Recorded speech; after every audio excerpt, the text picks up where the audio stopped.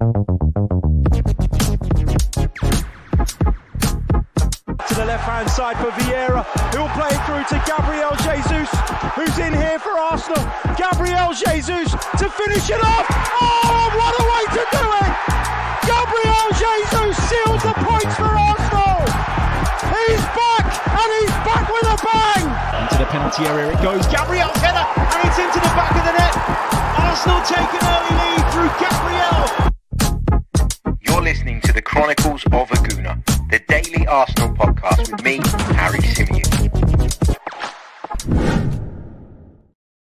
Hey everybody, how's it going? Happy Sunday. Welcome back to another episode of the Chronicles of a Gooner, the Arsenal podcast with me, your host, Harry Symeou. Hope everybody's had a great weekend so far.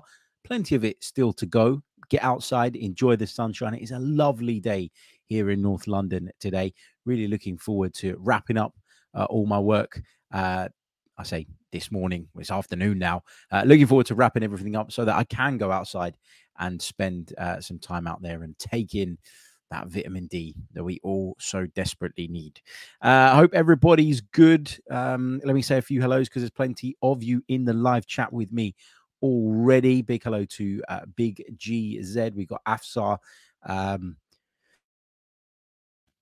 I beg your pardon, got to the mute button in time there to sneeze because hay fever is killing me at the moment. Big hello to Christoph. We've got Hacker. We've got the Swedish Gooner. We've got Tom. And we've got James, who says, I'm still laughing at your story about the grocery store from yesterday's show, Comedy Gold.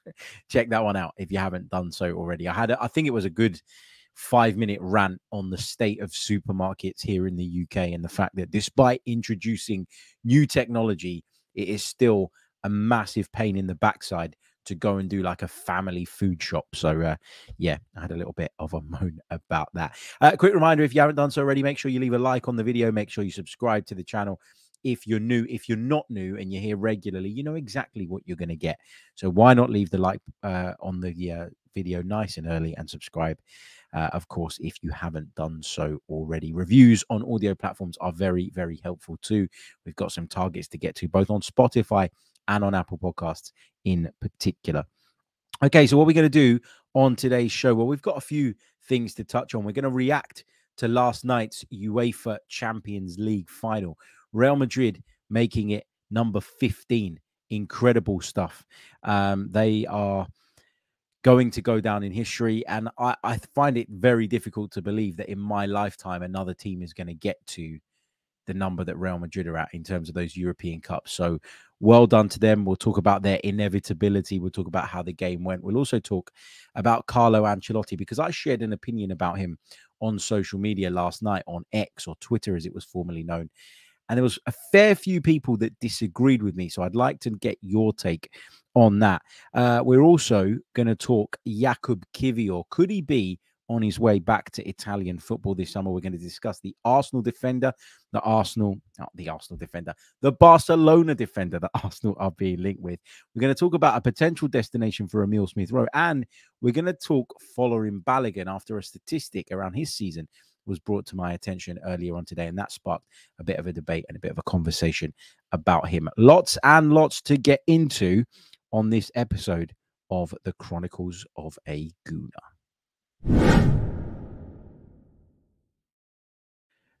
Before we talk anything football related, though, I do want to make sure that I send my best wishes out to somebody that I'm very fortunate to call a friend.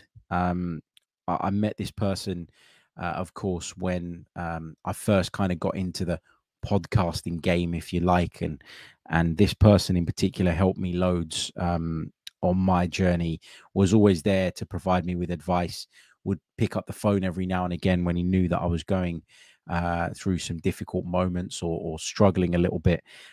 So I want to send all my love to Kevin Campbell. We know that he's not too well at the minute. As has been going around on social media, I'm not going to go into the details or speculate on the details because I don't think that's fair.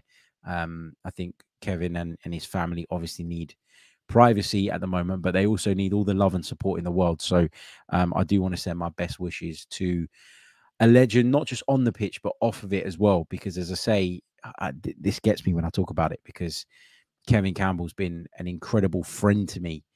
And it's mad because, like, when you start off podcasting or doing what I did and sort of changing careers, you look at these players that you kind of grew up on and you think, you know, these guys are gods. These guys are out of my reach. These guys are above me, if you like.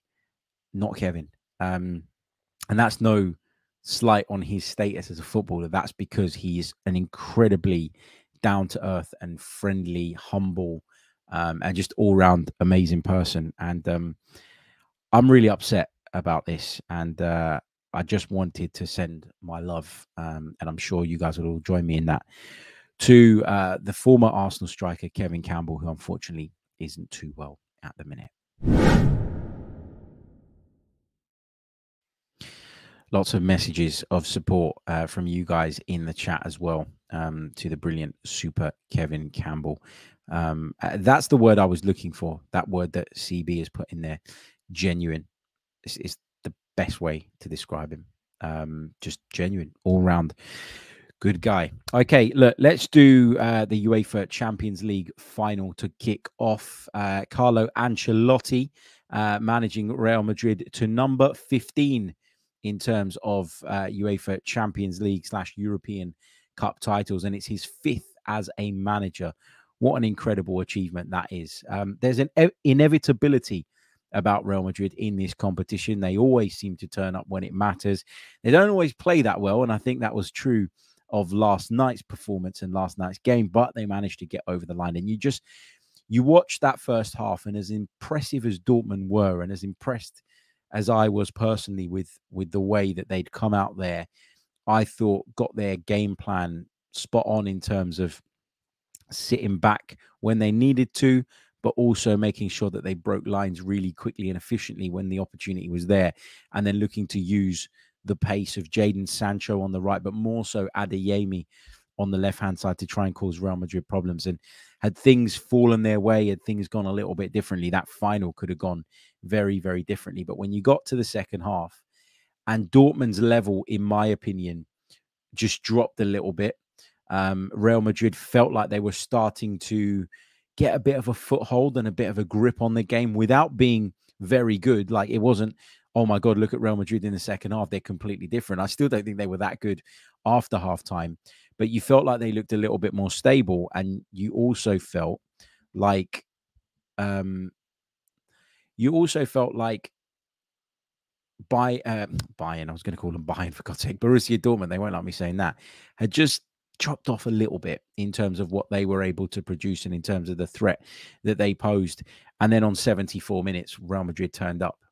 Carvajal getting across the front post. He'd done that a few minutes earlier where he got across that near post and his header ended up landing on the roof of the net. That should have been the warning sign for Borussia Dortmund. Despite Campbell in goal, making some unbelievable saves in that second half, Real Madrid did manage 2 goals in the end. Carvajal with the first, and then Vinicius Jr. with the second. And even that, I mean, look, I never want to put Real Madrid's successes in this competition down to luck, but my God, they've got a fair bit of it, haven't they, in this competition? Because Vinicius Jr.'s finish, it wasn't even a good finish. Like, he could have that chance 100 times, and on 99 of those occasions, he's going to strike the ball a lot cleaner than he did. He seems to kick it into the ground, and that just catches Campbell out, and the ball ends up in the back of the net. A decent watch. Wembley looked magnificent. The atmosphere looked magnificent. I knew a few weeks ago that I wasn't going to be working on this year's UEFA Champions League final, that I wasn't going to be attending. And I was okay with it, weirdly. You know, stadium I've been to loads, between 2 clubs that I don't really have any affiliation to. I was fine with it. You know, I was fine with not going until yesterday. And I woke up in the morning and I started seeing the videos of the Dortmund fans descending upon London, the Real Madrid fans gathering around Wembley and all the rest of it. And I started to think, oh, I wish I was there. And by the time kickoff came around, I was gutted that I was sitting watching it from my sofa. But yeah, congratulations to Real Madrid. And the take that I wanted to put to you guys on Carlo Ancelotti is this, just looking at those scenes for those of you that are watching us on YouTube. to me, Carlo Ancelotti, by winning his 5th UEFA Champions League title last night, goes down as the GOAT, the greatest of all time. And I know a lot of people would disagree with that, because I kind of got that impression from some of the replies I had on social media. I know a lot of people look at him and think, not quite, and people will put Pep Guardiola above him, and some will put Sir Alex Ferguson above him, and various other names get thrown into that equation. But for me, Carlo Ancelotti established himself last night as the GOAT. Now, he was up there anyway in terms of the conversation, but I think about it this way, right? To win 5 UEFA Champions Leagues and to win the English Premier League, the Italian Serie A, the French Liga, the Spanish La Liga, and the German Bundesliga, to have won all of Europe's top 5 leagues as a coach and 5 UEFA Champions Leagues, I don't know that it gets better than that. I know people will look at Pep Guardiola and they'll say, well, he's won in Germany, and he's won in Spain, and he's won in England, which is 3 of them. And because of how many titles he won in those countries, maybe that puts him above.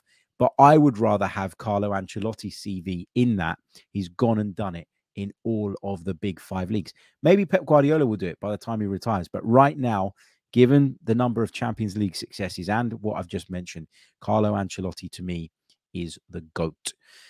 Looking at some of you guys' comments in the live chat on this, just going back to the final last night. Zamoud says Dortmund choked at the end. I think that's a little bit harsh. I wouldn't say that they choked. I just think that Real Madrid are this inevitable force that we talk about them being so often. And in the end, they had a little bit of the rub of the green staying in the game when they weren't playing very well. And if that happens, if they do get through, those sometimes difficult stages in matches, they've got difference makers. They've got players that can be decisive. Was Dani Carvajal someone that I thought was going to be that? No, but obviously he's an incredibly decorated player. I think that's 6 UEFA Champions Leagues for Dani Carvajal. It's just unbelievable. A team steeped in history, steeped in tradition, and steeped in pedigree. Big G says Dortmund subs came across as if the towel was thrown in. Good game anyhow. That's the thing though with Real Madrid, because they are so inevitable, because we all know what they are and we know how capable they are of coming through those difficult situations. The minute you dominate a game but don't get yourself in front, the doubt probably starts to creep in.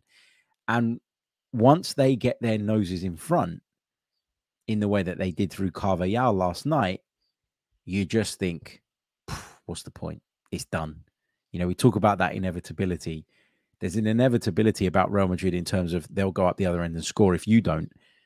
But also defensively, they're pretty solid and pretty good as well when it really, really matters. So, yeah, maybe there was an element of that to it. says Real Madrid is a team that is inevitable in any European final. Swedish Gunnar says you have to convert your chances against them. Absolutely. Russ Morgan says Champions League equals Farmers League. There's a few comments about sort of the refereeing performance last night, which I thought on the whole was pretty good. I don't have too many major complaints about that, but there was the Vinicius Jr. thing. He was on a yellow card, and then he, of course, clearly dived, and Schlotterbeck had a little bit of a go at the referee, got himself in the book for his complaint, and it was clearly a dive. The defender, I think it was Matt Hummels that made the initial challenge, was just nowhere near Vinicius Jr., really. So I understand why people were annoyed and maybe even a little bit frustrated by that. But yeah, it's just one of those things. Like, did it have a massive bearing on how the game ended in the end? No, it didn't. We weren't talking about VAR again. We saw Dortmund think that they got the ball in the back of the net legally, of course, right at the end of the game, and you thought maybe game on here at 2-1. But the speed with which that offside was checked and dealt with was very, very good, very, very encouraging. Vinicius Jr. maybe on another night could have found himself being shown a second yellow card, but I don't think he really deserved one for the first challenge that he got a yellow card for. He did close the goalkeeper down. He was a little bit late in his challenge. There wasn't really that much in the contact between them, and I thought he was a little bit unlucky to get booked for that. So maybe it was just the universe balancing it all out. Just on my Ancelotti take, Hacker says, no opinion on Ancelotti. They're all good, in my opinion, unless you're Lampard or something. Zamoud says, Pep and Fergie managed always the best teams in their country, but Ancelotti doesn't mind challenges. He's managed Napoli and Everton. Core Gamers Zone says he has no treble. I don't know that that's what I'd judge him on. Troy says, I totally agree, but most Arsenal fans would say, what did he do for Everton when we asked for him when we were finishing in 8th? Big G says, top tactical manager who's never staled. Afsar says, Pep is the GOAT. Ronaldo says, Ancelotti influence in the way the game is played is quite irrelevant. Guardiola changed the game. This is crystal clear. And Brian says, Ancelotti clearly knew what he was doing when he rejected Odegaard. Look, I think this thing about styles, like we talk about football being coached to the nth degree these days, and that instructions are so specific that we've lost a little bit of the individuality that we used to really love and adore when watching football. And I certainly think that that's true, and certainly believe that football was probably a better place when we had these mavericks and the characters, and, you know, individual brilliance was more of a thing than systems and systematic brilliance, although obviously that is good too. I just think with Ancelotti, I just love that he's a throwback. I just love that he is someone who is what I grew up believing football was all about. And look, I'm not taking anything away from Pep or any other manager that is very specific in his systems. And there are some incredibly successful managers in the game having approached things that way. I just think that, like, a great example of this is, like, somebody asked me about, you know, his formation. And it's like right now at Real Madrid, and obviously we know that Kylian Mbappe is probably going to come in through the door soon. You look at that squad and you think, no real centre-forward option. Joselu is there, but is he good enough? No, not really. Not to start week in, week out for Real Madrid. And so what have they done? Carlo Ancelotti hasn't gone, well, this is my system. It's my way or the highway. This is the only way I'm going to play. So tough. And, you know, shoehorn people into positions that just don't work for them. He's spoken a lot this week in the build-up to the final about being adaptable and about finding different solutions to suit his players. And that's what he's done, because Vinicius and Rodrigo start in wide areas, but they come infield and they come together like a front two when Real Madrid are on the attack and in possession, which I think is really, really effective for them. When Kylian Mbappe comes, does that change? Probably. But right now, that's what they've got. And that's the way that they are doing things. But congratulations to Real Madrid, the 15-time European champions. Okay, next up, we're going to talk a little bit about Jakub Kiwior, the Arsenal man, who joined the club, of course, not that long ago, but is already being linked with a move away from Arsenal Football Club. According to the latest reports, AC Milan have made Jakub Kiwior their priority for this summer. Milan were unsuccessful in attempts to sign the player last January, but are determined to return to the charge in the coming weeks. Now, Jakub Kiwior was always a target for Milan. I can remember him being spoken about as a potential Milan player when he was at Spezia. And obviously, Arsenal were the ones that were able to get this deal done and get the player in the door. If I look at Jakub Kiwior's contribution since arriving at Arsenal, he's obviously found it quite difficult to establish himself as a first-team regular. He's a regular in the sense of he's always part of the squad. He comes on in a lot of games when we need to shore things up, etc., etc. But you look at sort of his statistics for the season that's just ended, 20 Premier League appearances. So there were 18 Premier League games in which he didn't feature at all. He was in the starting 11 29% of the time. He had a good run in the team, and I'll just tell you exactly when that was. He had a good run in the team between the end of December and the end of March, where he featured in 10 Premier League games consistently, started a fair few of them, came on as a sub in the couple.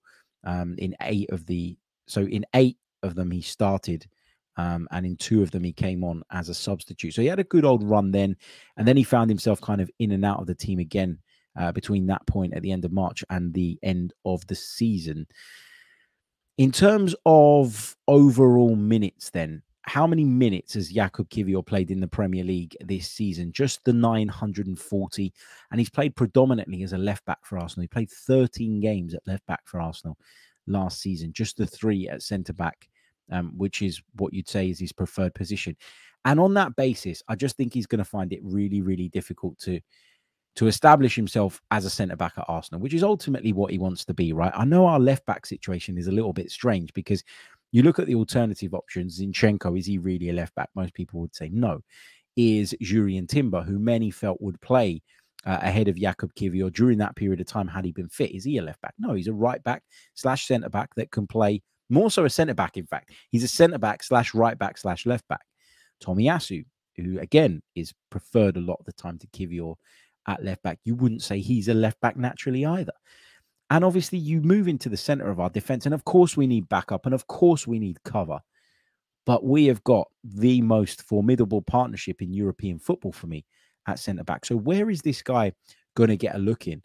I listened in to Tom Canton's The Gooner Talk earlier today, which you should check out, by the way. Brilliant show.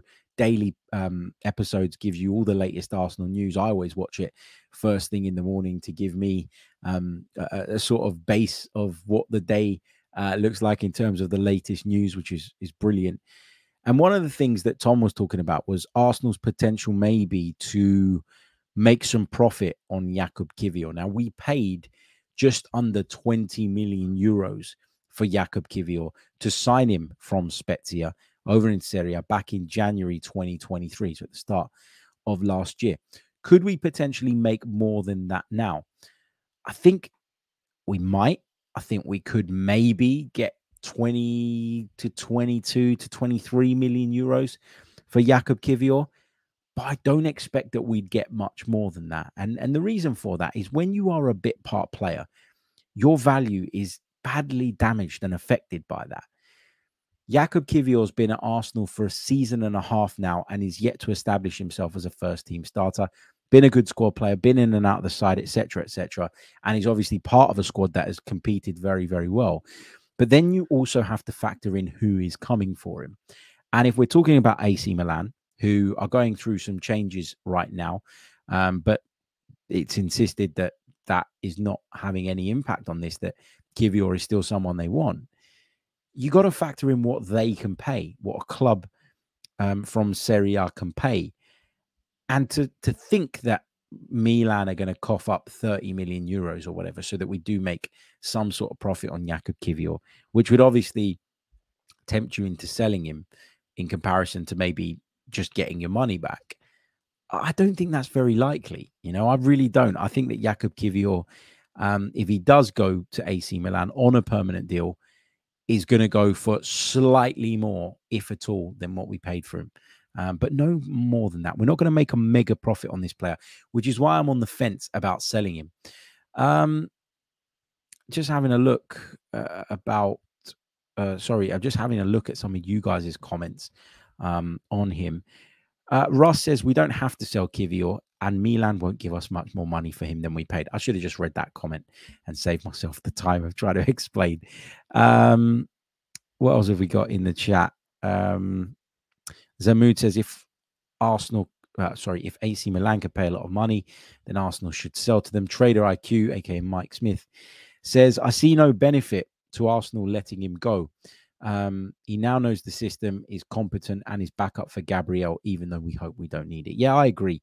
Unless you're going to get a profit, unless you're going to turn a decent profit, there's no point, is there, really? Big hello to the blessed one who joins us from Minnesota in the USA. Hope you're well, my friend. Jid says Kiwior's a great cover player in the left back and left centre back positions. Selling him would not make sense. Not everyone is meant to establish themselves as a first team starter, Harry.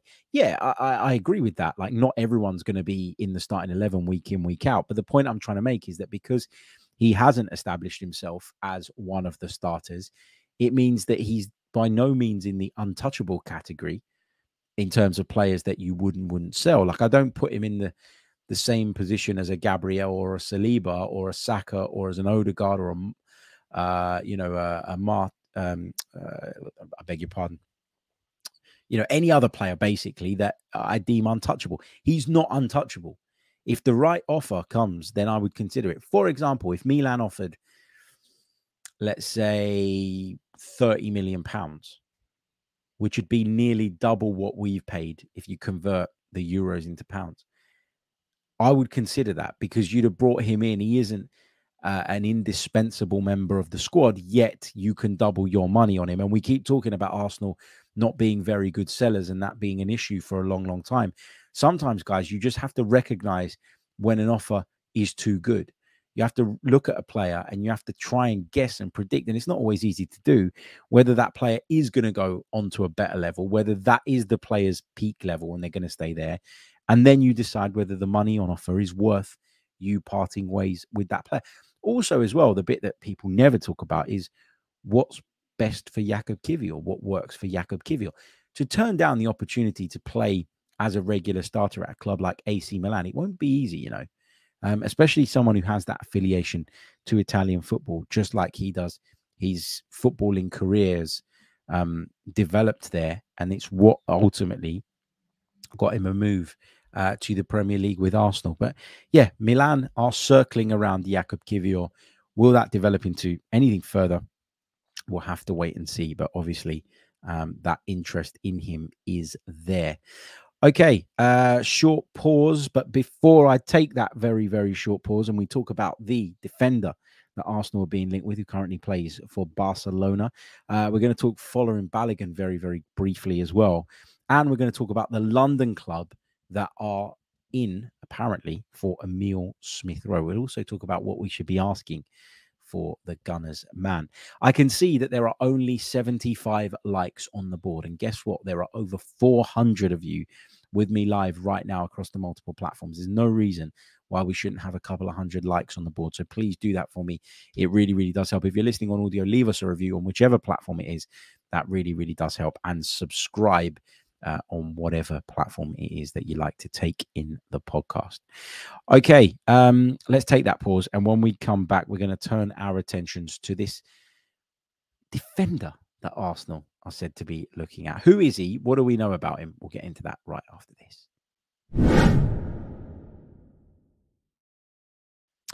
Okay, so we've been focusing, I think, a lot over the last few days on attacking options for Arsenal, because of course that's where the excitement is, right? And I think a lot of us look at that defensive unit and think, as long as no one major leaves, we're looking quite healthy there.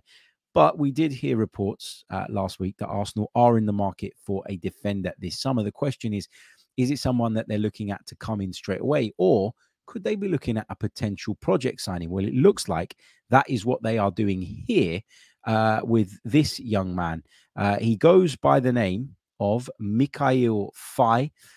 He's a Barcelona defender, 19-year-old, said to have a really big future at the club. So much so that despite not playing a senior game for Barcelona yet, his sale is expected to raise £17 million or more. It's understood that there are a number of clubs looking at him. Look, if I sat here and told you that I know all the ins and outs about Mikayil Faye, I'd be lying. I don't think there are many people outside of Barcelona circles that know an awful lot about this young man. But those in the scouting departments at some of Europe's biggest clubs are keeping a keen eye on this young man. Could he be an Arsenal player? This has been reported by Simon Jones of the Mail. Again, look, don't know anything about him to be able to say good move, bad move. But what I will say is it does fall in line with what we've been hearing recently, which is that Arsenal are looking to sign some younger talents with a view to future-proofing this very, very strong squad that we have at the moment. Okay, let's talk following Balogun. What of him? Why is he on today's agenda?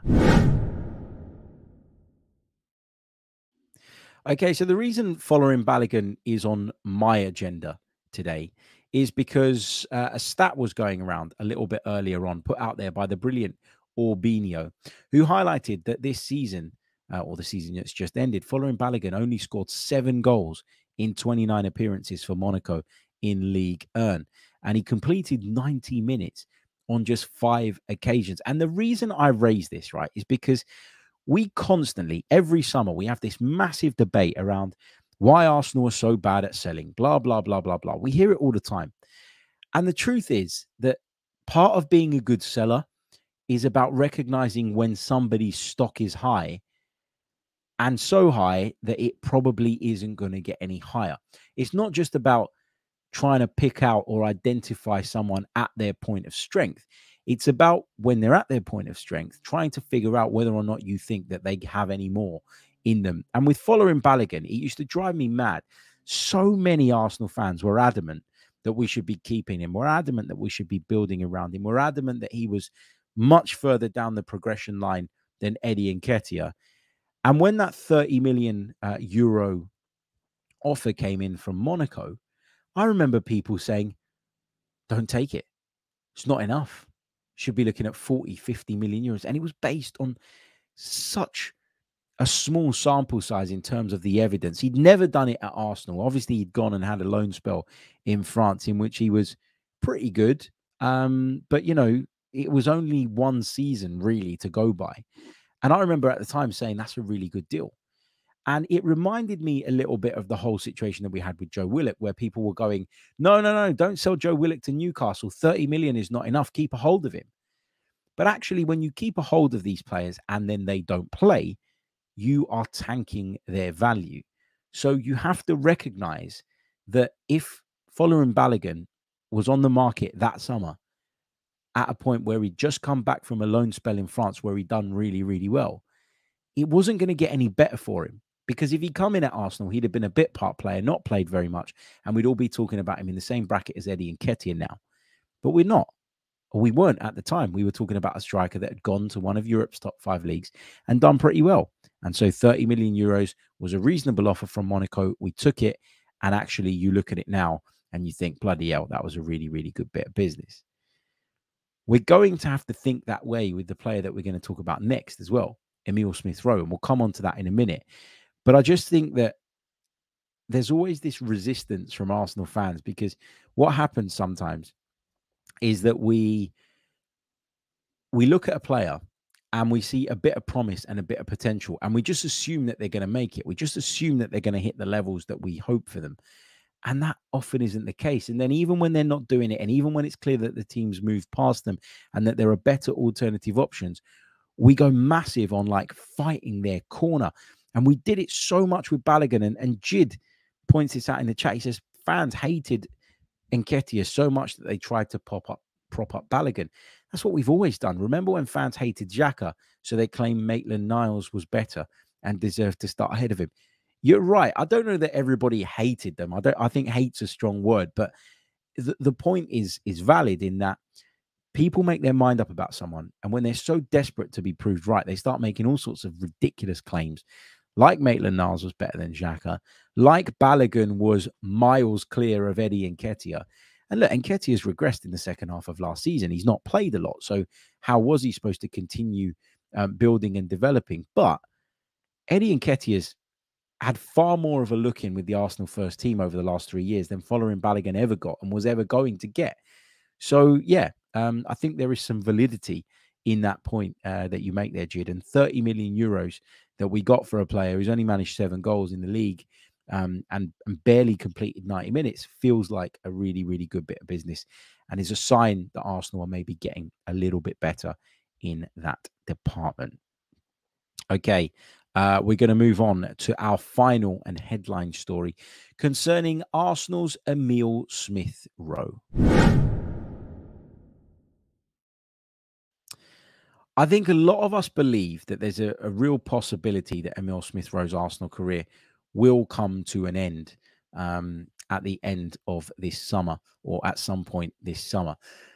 And the reason for that is just simply because he's fallen out of favour. Okay, injuries have been a problem, we know, but he's not been able to re-establish himself as one of the key members of Mikel Arteta's squad. And when you look at how little football he's played, you can't imagine that he'll be satisfied. You can't imagine that he'll be happy. People will say he's got age on his side.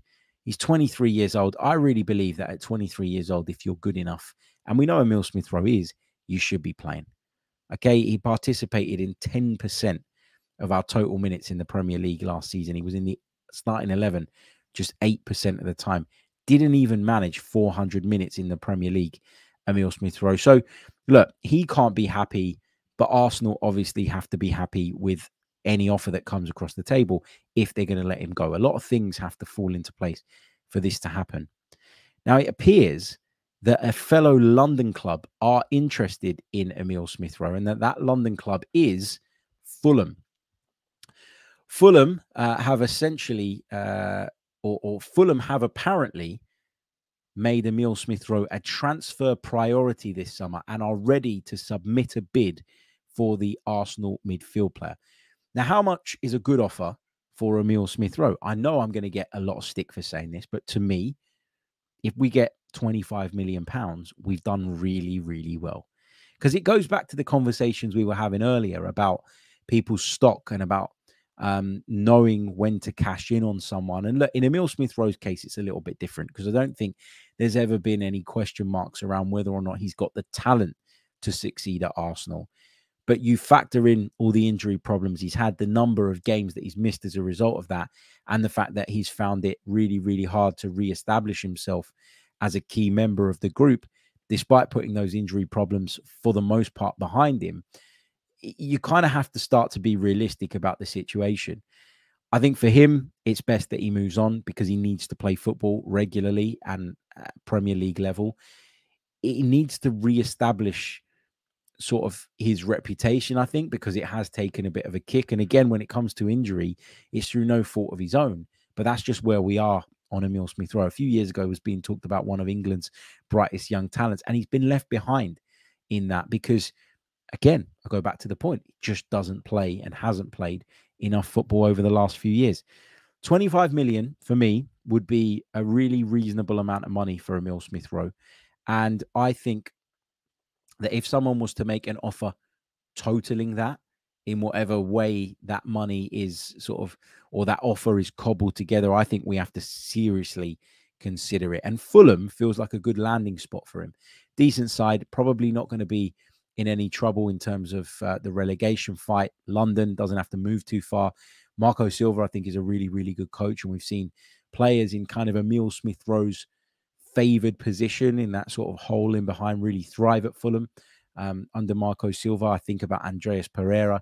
I think about how effective Wilson can be at times playing from those wide areas that Emile Smith Rowe made his name at, you know, in his early Arsenal career. For me, Fulham feels like a good move for him. And if we get an offer totaling around about 25 million, that would be my starting point. I wouldn't say no to 20 million either, because I'm realistic about what a player who's played very little football, whose body constantly breaks down, and who needs to rebuild his reputation. I'm very fair and I'm very aware of the damage that the last couple of years has had on his value. It doesn't matter what kind of contract we signed him up onto. It doesn't matter that he's the Arsenal number 10. That's the reality of Emile Smith Rowe's situation right now. And I feel like if he's not going to play a significant role, which he certainly didn't in the season that's just ended, and if there's no appetite to use him more and there's no belief really within the sort of coaching staff that he can go on to kind of make himself a starter again, then cash in. Because if he has another season like the one he's just had, or another season where he's on the peripheries, then come the end of that campaign, he's going to be worth even less. And it's about, as I keep saying, knowing when to cash in on some of these players. Let's see what you guys are saying on this. Dr. Ken says, let's get 30 million. I don't think you're going to get 30 million. I don't think you're going to get it. Chasman Jeffers says, we're too emotional. Move on from him. Afsar says, we'll get maximum 25 million for Emile Smith Rowe. Yes, it's time to let him go. GSM says 30 million. There is no player as talented as Emile Smith Rowe whose price should be under 30 million. But we know that prices and values, my friend, are not just based on talent. They are based on availability. They are based on your history in so many different ways. And Emile Smith Rowe's history doesn't really favor him at this moment in time. What else have we got? Khalid says, I'm not letting Emile Smith Rowe go. For me, he's ahead of Vieira. Still think he can do it at the highest level. When he's come on, he's had an impact. And he's unfortunate not to have had a better goal tally. Brian Conlon says, knowing Edu, he'll pay him 10 million to leave. What else have we got?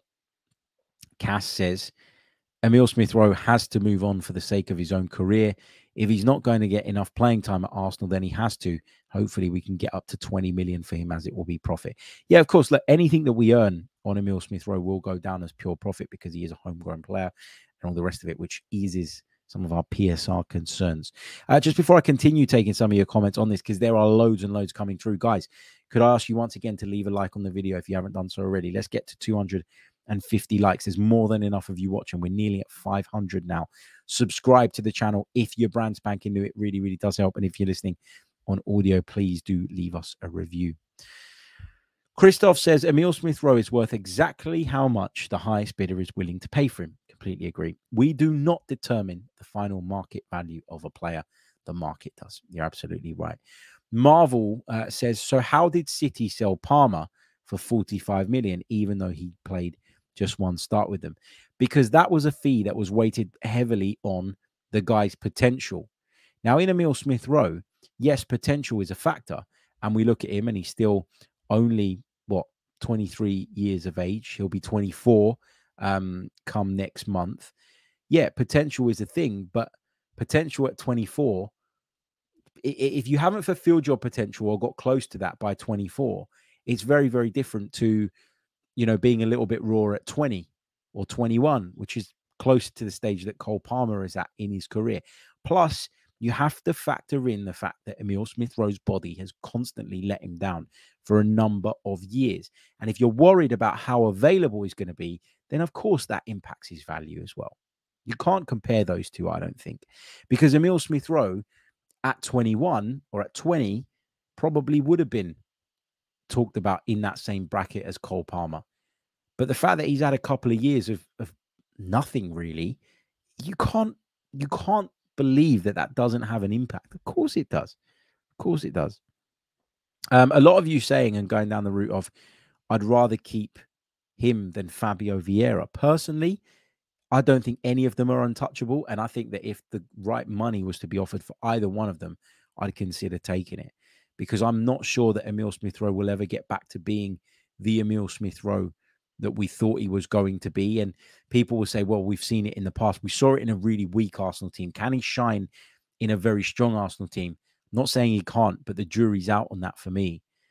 And for Fabio Vieira, I'm just not sure about him yet. And so if we can even get the 35 million pounds that we're believed to have bought him for, then I think that would be a good move too. And one that I'd certainly consider. Look, sometimes you make a deal and you realize that it was wrong, and the people that often come out best are the ones that can recognize when they've got something wrong or when something needs to change and have the stomach to make that change, rather than just consistently fighting a battle that you're never going to win and consistently sticking with someone who just isn't going to do it for reasons that are unfortunately out of his control. Christian says, tough to admit, but in hindsight, should have taken the Villa money for him. Yeah, hindsight is a wonderful thing, but you are right to make that point, I think. Okay, guys, going to leave it there. So just to summarize on today's show, obviously sending our best to the amazing Mr. Kevin Campbell, wishing him a full and speedy recovery. We know he's not very, very well at the moment. So sending all my love to Kevin and his family. Real Madrid, UEFA Champions League winners for the 15th time. In my opinion, that makes Carlo Ancelotti the GOAT, the greatest of all time. Jakub Kiwior is still wanted by AC Milan. Chances of Arsenal, though, in my opinion, making a profit on the Polish international are pretty slim. Arsenal have, according to some reports, inquired about Mikayil Faye, the £17 million rated Barcelona defender. Following Balogun has had a bit of a rotten season, and I think we were more than justified in taking the 30 million euros that we did for him in the summer. And our London rivals, Fulham, are said to be keen on Emile Smith Rowe. I think that's a decent landing spot for him. And I think if we get £25 million for him, given all these problems and his recent history, I think we'd have done all right. You've been listening to the Chronicles of a Gooner podcast with me, Harry Symeou. Remember to leave a like if you're watching us on YouTube, to leave us reviews if you're on Apple Podcasts or Spotify or any other audio platform. Subscribers are welcome. If you want to become a Patreon, you can as well. The link is in the description below. If you're interested in finding out a little bit more about Benjamin Sesko, who continues to be linked with Arsenal, we haven't spoken about him today, but those links continue to do the rounds, then go and check out our scouting video in which we done a bit of a deep dive on Benjamin Sesko. I gave you my thoughts, my opinions. We looked at what the stats say, what the numbers say, what the eye test tells us to, and came to a conclusion on whether or not he'd be the right fit for Arsenal. Do check that out as well. Until the next time, I'll see you all very soon. Enjoy your Sunday. Enjoy the sunshine. All the best. Up the Arsenal. Goodbye.